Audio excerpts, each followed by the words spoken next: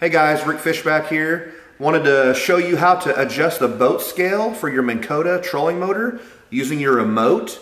First thing you're going to do is go to your home screen on your remote. You're going to go down here to System. Then you're going to scroll on down to Boat Scale and select it. Now, what boat scale does is it adjusts the aggressiveness of your trolling motor. So if it was a real windy day, you'd want to adjust your boat scale to say 1 or 2. If it's a less windy day where you don't want that trolling motor working so hard to keep you in position, you would want to go down to a -1 or a -2. But that's what boat scale is. That's how you adjust it using your remote.